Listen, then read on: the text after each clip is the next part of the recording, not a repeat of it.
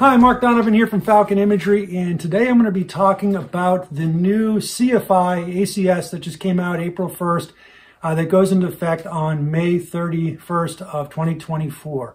And so for any of you folks currently just about ready to get your CFI check ride, as long as you get it done before May 31st, you can continue to use the existing CFI PTS. But for those who are going to have a CFI check ride after May 31st, 2024, you're going to have to work toward or be tested to the new CFI ACS. So I'm going to go over some of the key changes that are in the CFI ACS, and if you have any questions, make sure to ask those questions below in the comments section, and I'll try to get back to them quickly. All right, we're going to move forward, and we're going to talk here about the key changes that occurred in the new CFI ACS relative to the old CFI PTS. So we'll just kind of talk about the top level summary changes. Basically on April 1st, 2024, the FAA released the new 111-page CFI Airman Certificate Standard. It replaces the old 188-page CFI Practical Test Standards, or PTS document. The effective date on it is May 31st, 2024. So any flight instructor candidate that's getting ready for a check ride, as long as you get the check ride done before May 31st, 2024, you would be held to the CFI PTS standard. Anything after May 31st, you will be required to test to the new CFI ACS standard. So if you're on the fence there, either get that CFI check ride in before May 31st, or just plan on holding off and waiting until after then and using the ACS standard. So overall changes from the CFI PTS to the ACS leave much of the CFI check ride the same. However, the core knowledge elements remain, again, most of the same, but are organized differently and with a significant number of word changes. For example, aeromedical factors are now known as human factors. Also, the CFI ACS provides some needed clarifications. For example, there are completion standard metrics now after each in the skill section for each one of the areas of operation. Unlike the PTS, they basically asked for you to do the particular maneuver, but regarding the standard metrics, you had to do them either relative to the commercial or, for example, private pilot check ride standard metrics. It also brings in some new features and brings back some old features that were in older versions of the flight instructor standards. And lastly, it does some modernization with the allowance electronics now in the check ride, particularly for the cross-country flight planning. So if we look specifically at the changes, slow flight now required as an option for the designated pilot examiner to demonstrate slow flight down to minimum controllable airspeed. Whereas in the past with the CFI PTS, it was down to a speed just before the aircraft stall indicator would go off or any buffeting. So now there's a couple tasks in there for either testing to the original just before the stall indicator goes off, or now to the point where you have a full stall. We'll get into that a little bit later.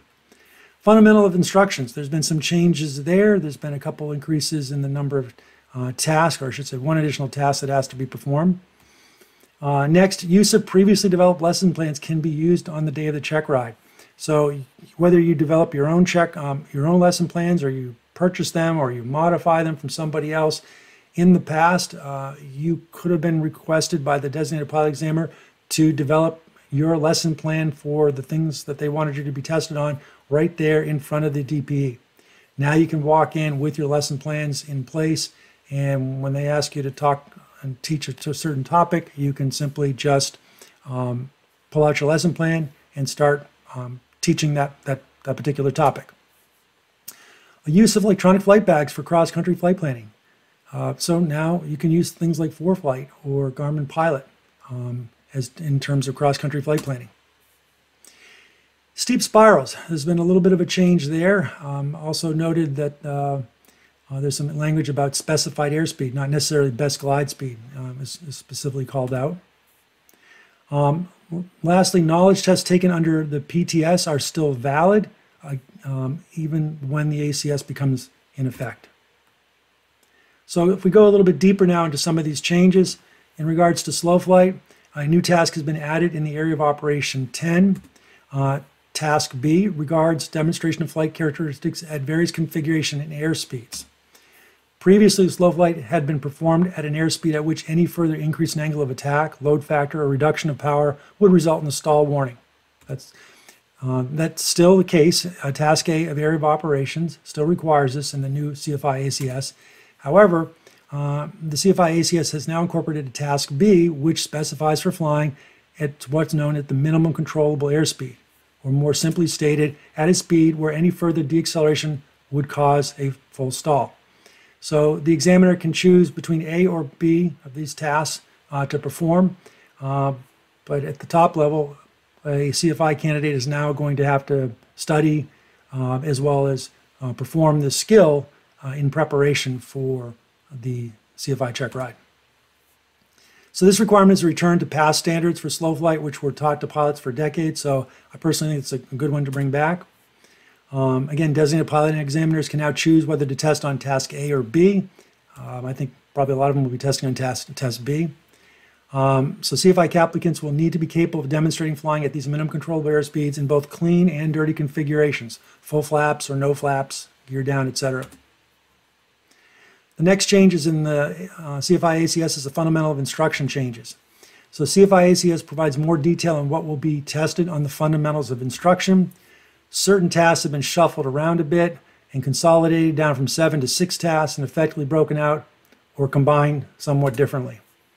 A lot of munging going on in my mind here. For the FOI, the CFI ACS requires one additional task to be tested. Tasks E and F must be done, plus one additional one per the DP's choice. Task E is the elements of effective teaching in a professional environment, and Task F is elements of effective teaching that include risk management and accident prevention. As I mentioned earlier, previously developed lesson plans can be used. So the CFI ACS Area of Operation 4 clarifies in a note that previously developed lesson plans from the instructor applicant's library may be used.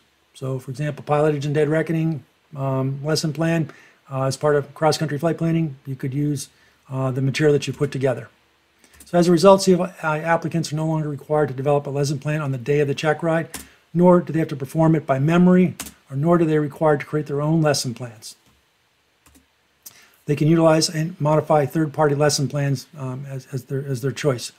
That said, I'll say personally, as a CFI, when I have CFI candidates, I really don't want them to necessarily go out and purchase an off-the-shelf set of lesson plans and then wind up teaching me it without any previous studying or homework or really fully appreciation of what they're teaching.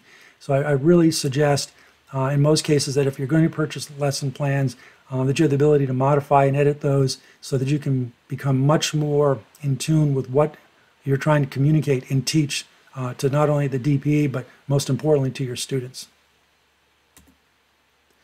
Computer flight planning is explicitly allowed. So Area of Operation 2, Task I, Navigation and Cross-Country Flight Planning specifically notes preparation, presentation, and explanation of a computer-generated flight plan is an acceptable option. As a result, EFB, or electronic flight bags like ForeFlight and Garmin Pilot, are allowed for developing cross-country flight plans as part of the navigation cross-country flight planning exercise. However, make sure you know how the EFB accounts for wind correction, magnetic variation, and compass deviation. I've had CFI candidates come to me and never filled out a navlog, like a Jeppesen navlog. And then I asked them to fill one out, and they wind up going to the EFB at ForeFlight, getting the final answer on the heading, and then put that in for their true course heading in the navlog that I present to them. And then they wind up effectively doubling back on themselves, now putting in wind correction, magnetic variation, compass deviation, effectively coming up with the wrong answer. So make sure you fully understand your electronic flight bag, its products, and how they work if you're going to use them on a check ride. And the next item is CFI ACS steep spiral with at least 3 full terms. Keyword at least. So in the new CFI ATS for Operation 9 Task B, steep spirals, it specifically states that the application should select an altitude sufficient to continue through a series of at least 3 360-degree turns. As a result, the designated pilot examiner has the discretion to ask for 3 or more full turns while demonstrating the steep spiral maneuver, but not less. And the last thing to bring up is the knowledge tests taken under the CFI PTS are still valid. So any CFI check rides that happen after May 31st, the previous CFI knowledge tests that you might have taken prior to May 31st, 2024 are still valid as long as they're within the 24-month window of the check ride. So those are the changes to the CFI ACS that's just come out, and I'm actually quite excited about what I see in it. It provides some additional features and capabilities. It will produce, I think, a better CFI candidate. And number 2, it'll provide, I think, better training for their future students.